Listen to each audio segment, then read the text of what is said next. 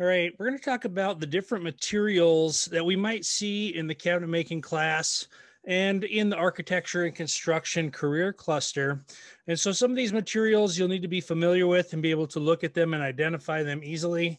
Some of them we won't use quite as much, but you should still be familiar with them. The first ones we're going to talk about are the different types of materials. So we typically have two different types. The first being our sheet goods, and these are usually man-made materials. They could be material from a tree like these. Now, sheet goods typically come in a sheet that's 48 by 96, and they are going to be made out of material such as natural wood, but they're going to be engineered a little different. So they're going to have either layers or different textures to them that make them more than just a piece of wood. We'll talk about that a little bit more as we get into that. The other type we're going to talk about is our solid lumber. And our solid lumber is typically cut from trees, and the tree is cut into then logs, what is cut into planks and cut into different styles of material depending on what it's used for. So as we take a look at these two, we're going to talk about some of our sheet goods first.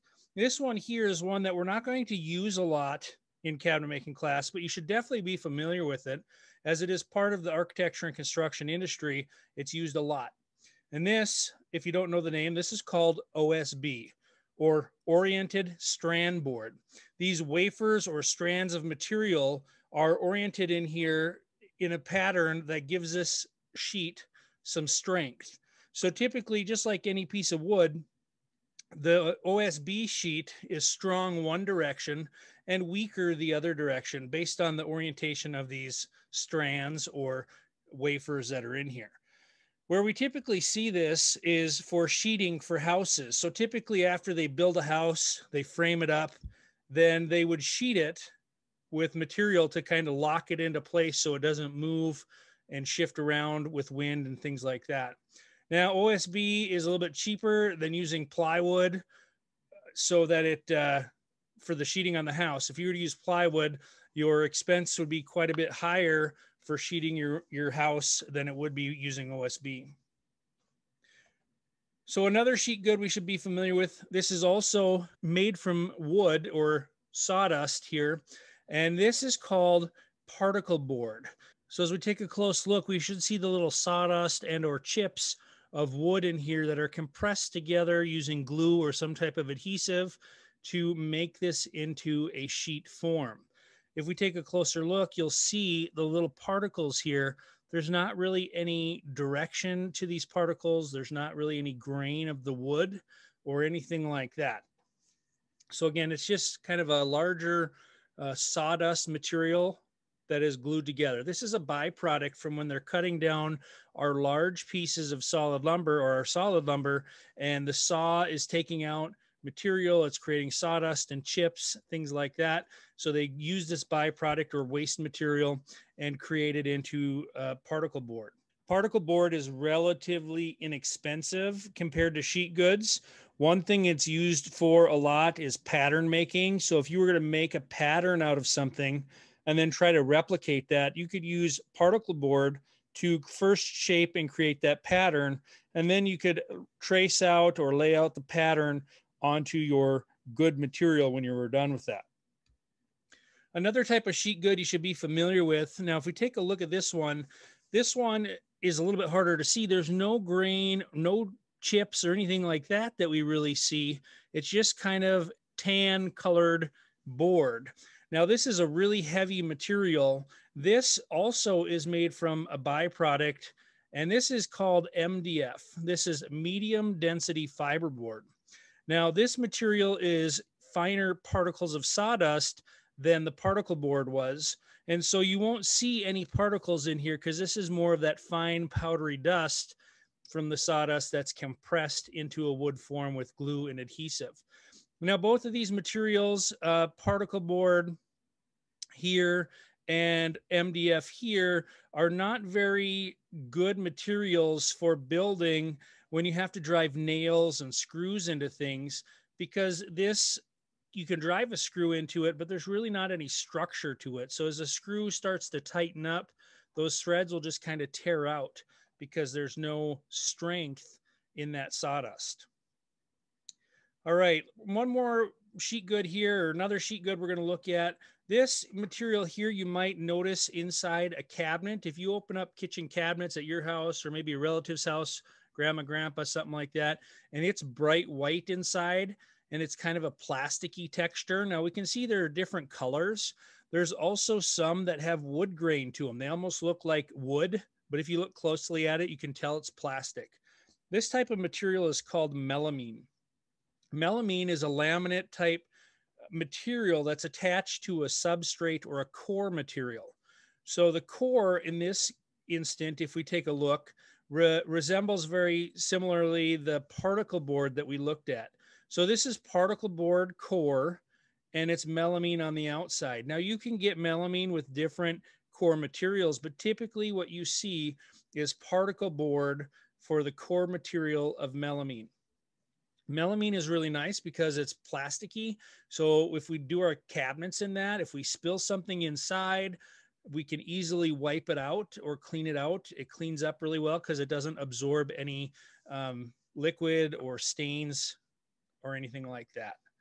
So melamine is we would use this quite a bit in the professional cabinet industry because this white material is nice because it cleans easy. The material is fairly inexpensive with the particle board inside. Now we can use, when I talked about earlier that we don't want to use MDF or particle board for building really, because when you drive screws into it and nails, as it starts to move around, then they start to become weak. So an example of this would be if you built a nightstand out of melamine and you drag it around your living room as you rearrange your living room, the nails and screws that are kind of holding that together are going to get weak over time. Now, it's suitable for cabinets, and the reason for that is because when cabinets are created, they're generally fastened to the wall and they don't move around like furniture. So we can use a lesser grade of core material like particle board or MDF in the center, because once those cabinets are assembled, they're going to be installed in a residence or a building, and then they're not going to move anymore. So that's why we can use the melamine in our cabinets, and that's why it's not really great for furniture. Now, you've probably seen some furniture that has particle board core like this, probably has some kind of wood grain for its melamine cover. Typically, if you were to go to Walmart or something like that and buy a piece of furniture where you have to assemble it, a lot of times that material is going to have a particle board core, and it's going to have a melamine or some kind of laminate on the outside to make it look like wood. Melamine also has some negative characteristics. If this gets wet, it's going to suck up or absorb water really well. And then it's going to expand, and it's going to not be nice and uniform in thickness. So one downside by using this in a kitchen for kitchen cabinets would be if you get it wet, maybe you spill water repeatedly by the dishwasher or by the sink, over time that can swell up this material and cause it, maybe your drawers to not move smoothly, things like that, because of the swollen material that is no longer the same thickness as it was when it started. Now, the best sheet good that we're going to be using in class is this material here. It's easy to identify because if we look here, we have nice uniform layers in here. This material is called plywood. When we talk about plywood, there's lots of variations of plywood, but in here, the plywood that we're going to be using has a veneer on the outside. So it's going to have some material inside that has different layers in here. We can easily identify that. Then the outside edge up here, this surface, is going to be a veneer. Usually it's a thin layer of solid wood of some kind that's put on there to make this plywood have a good face or a desirable face.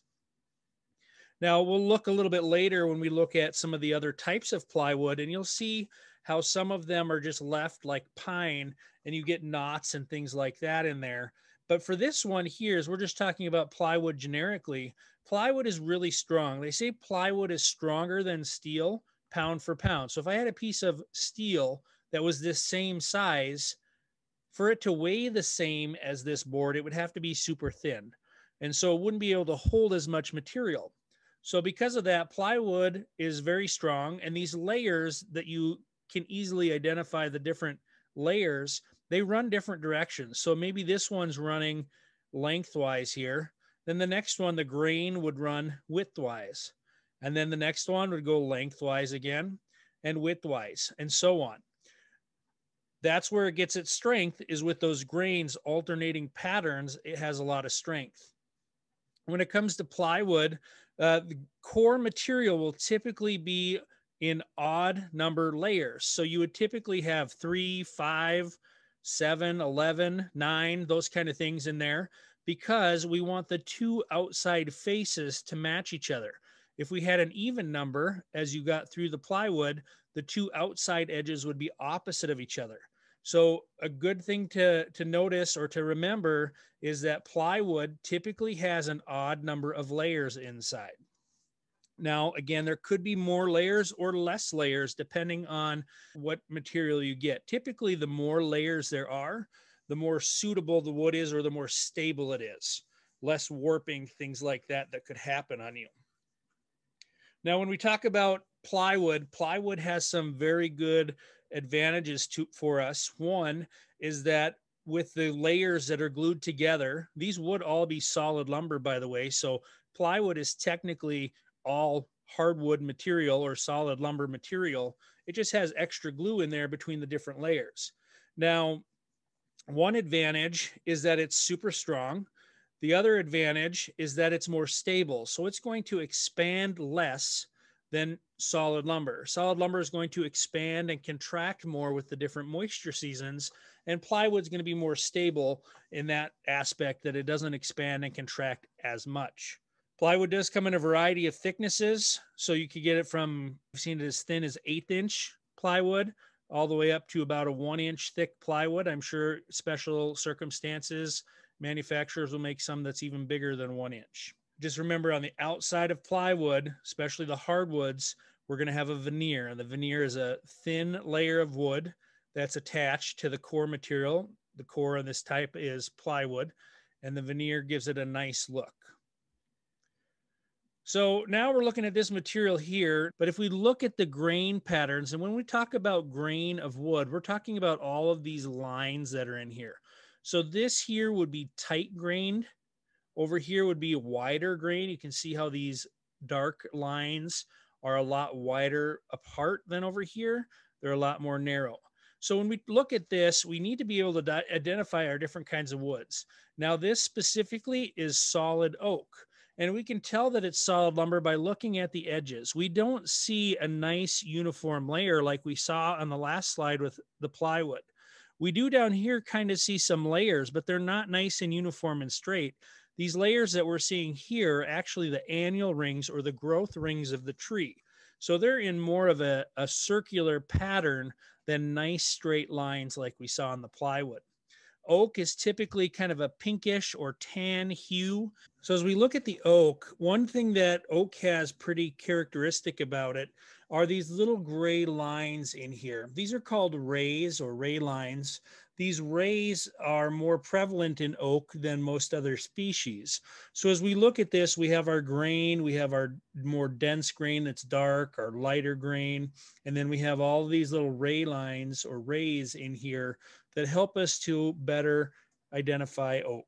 Typically on the end grain, where we have a cut that's across the grain here, on solid oak, you'll really be able to identify the pores. You'll see the pores that are in the tree or in the wood, very noticeable on oak. So if we take a closer look at the end grain up close here, we can see these big open pores that you can see on the end grain of the wood. These pores over here are a little bit smaller and more closed. These pores over here are a little bit more open than you would definitely see on most other woods. So that's one characteristic about oak that kind of helps identify it, is by looking at the end grain and seeing if you can see those large pores. So this is solid oak. You need to be familiar with it, be able to identify it based on its look and its texture there. The next one we're going to take a look at here, if we notice, this is the same grain or same look as that last piece, But now if we take a look, we'll look down here, there is plywood layers. We can see nice uniform layers. We do need to be able to identify the difference between solid oak and oak plywood. Okay, and being able to identify those grains, again, some of it's more pinkish hue, some of it might be more tan, and how the grain patterns kind of look on oak. The next kind of wood we're going to be looking at here, can we tell if it's solid lumber or plywood? Well, if we take a look down here, we see kind of a radius shape in those lines. They're not nice and uniform all the way across. So this indicates to us that this is solid lumber. And this is going to be solid pine. Now, pine is a little bit more yellow in color. Sometimes we'll have a little bit tighter grain. You'll notice there's no like little gray specks like there was in the oak. It's just kind of whitish color and then darker yellow or tan color. Pine is sometimes sticky to the touch because of the amount of sap that's in the wood. Sometimes you'll grab some and it will have a sticky or tacky texture.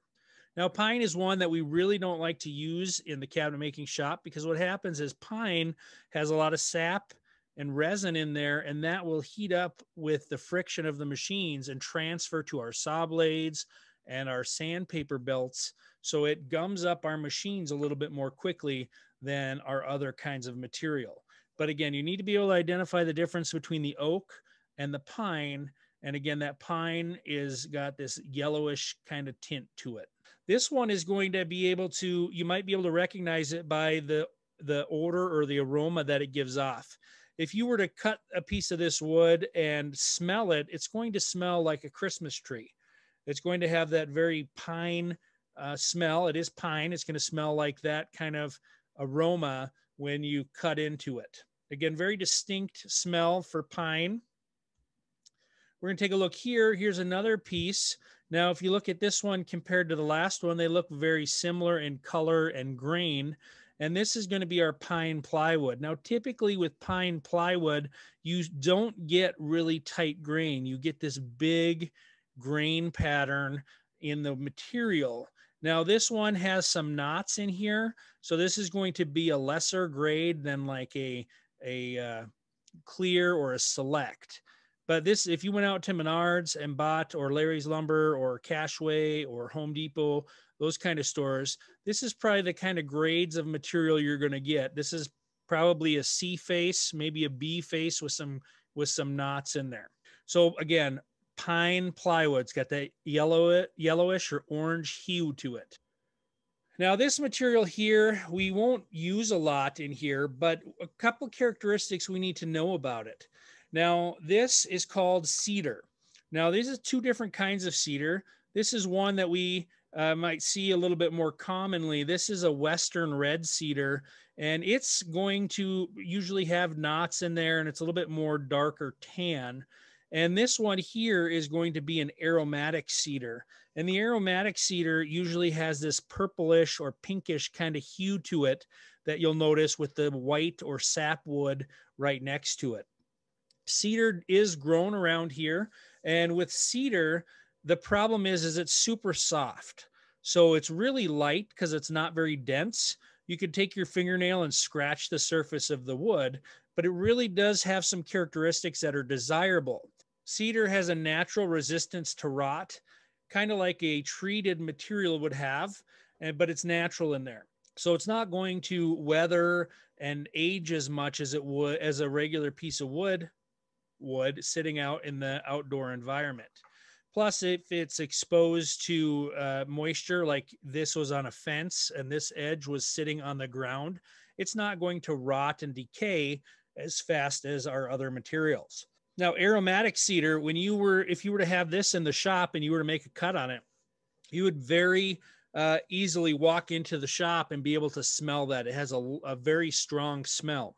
The aromatic cedar works well for doing things like cedar chests and projects like that. If you have anybody at home, a grandma, mother, something like that, that has a cedar chest, the reason people have cedar chests are to keep their valuable type things. Usually people put wedding dresses or other momentums in there. And the reason that they do this is because cedar naturally repels bugs and insects. It's like having a piece of furniture that has mothballs in there because the cedar naturally repels those insects and rodents to stay away from your valuables. Now, cedar is very soft, and so you wouldn't typically build your entire cedar chest out of the cedar. Typically, you make your chest out of something more suitable wood, and then you would line the inside with cedar to get that smell. You can also even buy chunks of cedar on coat hangers that could hang in your closet so that you could have that smell or aroma in your closet. So one other characteristic about cedar is that you can very easily smell it and identify it by its smell. Now, again, the aromatic cedar is more potent than the Western red cedar. The red cedar is going to be less smelly or less aroma than the aromatic cedar. But you can identify the wood species if you're unsure by smelling it and seeing what kind of smell it has to it. This piece of material here, if we look at it, it might look like one that we've already looked at or similar. This is a piece of treated pine. Now, treated material may look different depending on what kind you're looking at. This is kind of a green treat. They also make treated material that's brown, and the treated material is used with chemicals to preserve it, to give it a lasting, a longer lasting surface. So if this material is in contact with the ground, whether it's a deck or a fence or even, a fence post, those kind of things are in contact with the ground. They're moist a lot. And so the pressure treated or the treated material helps it from rotting or decaying. So it kind of gives it that cedar effect without actually being cedar. Typically, when you grab a piece of wood that's treated, it is usually heavier or more dense than a piece that would not be treated. Usually there's more moisture content in that material. We really want to avoid using treated lumber inside the shop here. We don't have open ventilation like you would outside. So if we're turning pieces like this on the lathe or cutting a lot of it, we're going to get a lot of dust in the air that has extra chemicals in there that we don't necessarily want to breathe. So really, we don't bring treated materials into the shop. There might be a special rare occasion that we would, but for the most part, generally speaking, we do not use treated material in the shop. So different classifications of wood. There's two different types or classifications of wood when we talk about that. There's hardwoods and softwoods. Now, what is the difference in the two? If you're driving down the highway and you're seeing trees all over, how do you tell if they're hardwoods or if they're softwoods? Now, this does not have anything to do with their density. A hardwood does not mean it's more hard than a softwood. Softwoods, there are some species of softwoods that are more dense than hardwoods, and vice versa, hardwoods that are less dense than some of the softwoods. So when we talk about hardwoods and softwoods, we're kind of getting back to that sciencey type information that we learned maybe in science class about conifer or coniferous and deciduous trees. So deciduous would be a hardwood tree, and hardwood trees typically look like this. They're going to have leaves that fall off in the fall or winter time. Softwoods are characterized by staying typically green year round. They're not going to lose their leaves or needles. And so as we look in, a softwood tree here is going to have needles, maybe kind of a webbed needle or pine needles, kind of like this, that would stay on the tree and they don't fall off. That's a softwood or a conifer or coniferous tree. Now the hardwoods, they're going to have our leaves. They're going to be trees that lose their leaves. They look bare in the winter. Their leaves are going to fall on the ground. Maybe they change color. And so that's how we're going to distinguish the two apart. If you're driving down the road and you see a tree that has leaves, then that's going to be a hardwood tree. If you're driving down the road and you see a tree that looks like pine, or sorry, has needles that don't fall off, kind of like a Christmas tree, that's going to be your softwood trees. All right, that's all we have for you in the presentation here. If you have any questions, please talk to your instructor and get those questions answered.